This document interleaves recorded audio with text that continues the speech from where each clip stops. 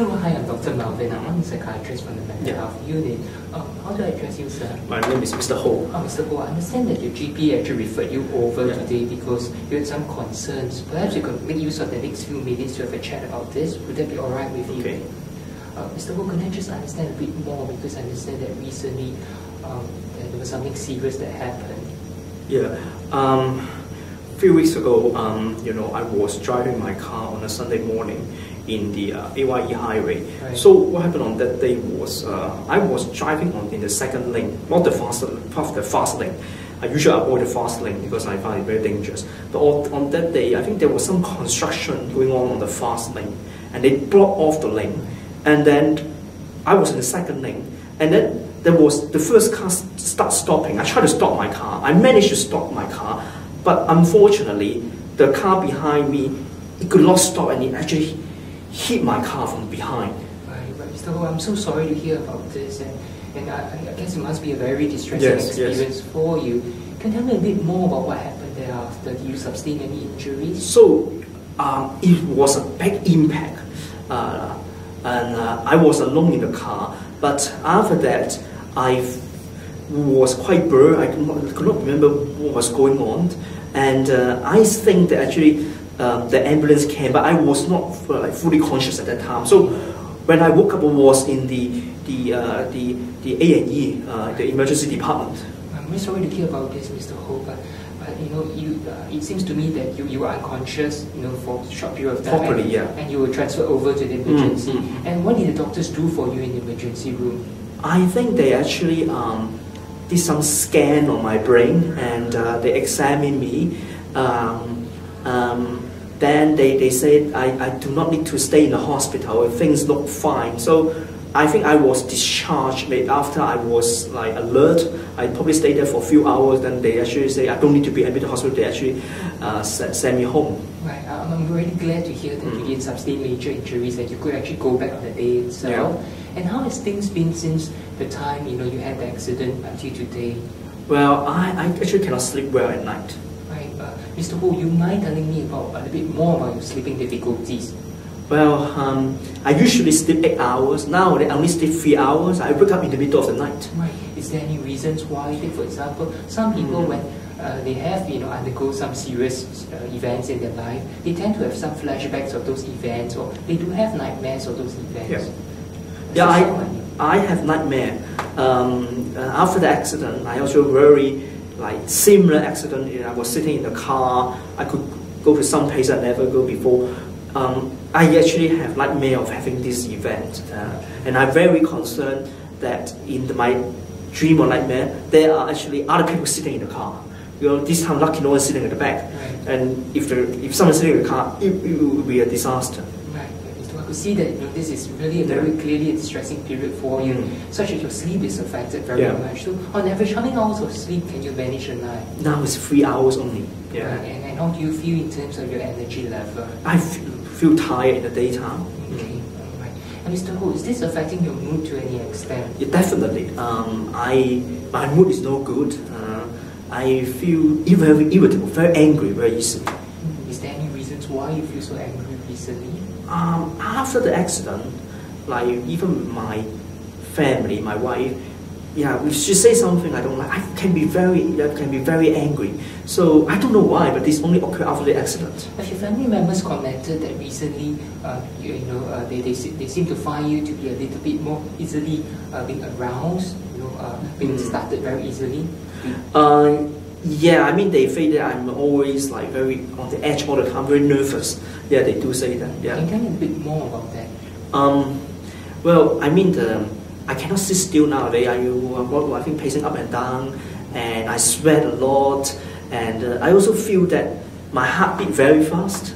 Sometimes my wife saw me actually say, "Why are you actually breathing so loud?" And it seems that I become very anxious. Okay. And Mr. Ho, is this the first time that such a this anxiety thing happened for you? Yeah, in the past I was very calm, very stable. But after this accident, although luckily, thank God, I did not need to admit to the hospital, but I'm actually very agitated after this. I don't know why. Right. So I know that you're going through a very distressing time, and thanks for sharing with me.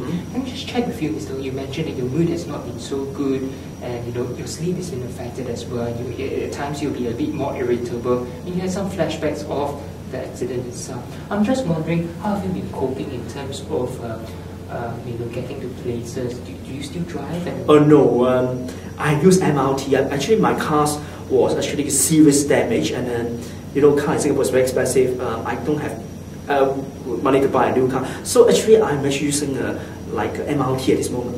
Okay, so I mean, have you actually tried driving again? No, I'm actually, first I don't have a car to drive, and I feel I'm scared to just go back to the driver's seat, so I use MRT at this moment. What about taking things like public transport, like a taxi?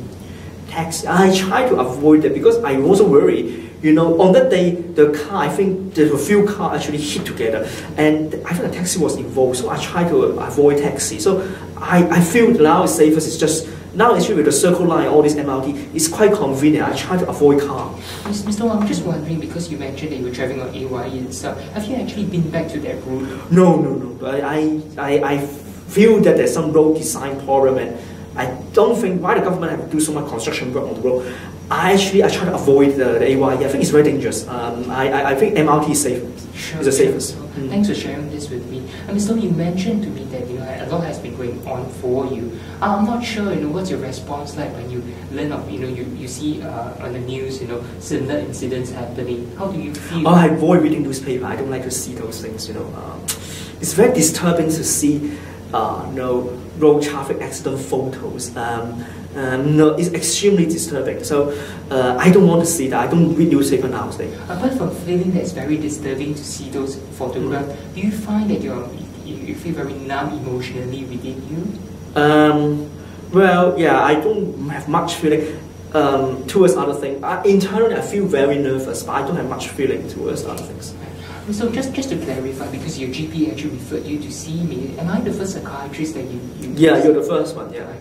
And I know this has been a very distressing time for you, and you mentioned that your mood is affected, your sleep is affected as well. I'm not sure whether you're able to get along with things you used to enjoy doing. No, I mean nowadays I'm very nervous, and I also don't know what I'm doing, and my concentration is not good. So in the past, I used to go to swim or go to the gym. Now actually, because I also try to avoid traveling as much as I can. So I actually don't go to do those things. Right, Mr. Ho, can I just check with you as well? I know this is a very distressing time for you. Have there been any unusual experiences that you experienced? For example, when you're alone by yourself, do you hear voices which are not there? No, I don't see things which are not there? No, I don't see things or hear voices that are not there. I'm sorry to learn about everything that has happened, but are you so troubled by all this that you entertain thoughts of doing anything to harm yourself? No, I don't have thought harming myself. Some of my patients, when they are undergoing very stressful experiences, they do use substances like alcohol to help them cope. Oh, I'm a very safe person. I do not like alcohol. I was never drunk and drive, so I did not touch alcohol at all. No. Okay, Mr. Ho, thanks for sharing with me your concerns today. Is there anything else that you want to ask me? Actually, the other thing is my lawyer. He also would like for you to help me to write a medical report. So that I can claim, because I think that I want to get compensation for this all this psychological trauma I have. So you're claiming against the other party, right? Yeah. I feel that it's not my fault. I stopped on time, but the car behind could not stop on time. So I actually want them to compensate, because I do suffer. I can't function nowadays, so I need your help to write a report. Sure, Mr. Ho, I understand your concerns, but let us first look at how we are going to help you, because your mood has not been so good. I'd like to update my consultant with regards to the case, and perhaps we can arrange another session to discuss how best we could help you with your condition, and perhaps a little bit more about the medical report itself. Okay. Thank you very much, Mr. Ho, for coming today. Okay. Thank you. Okay.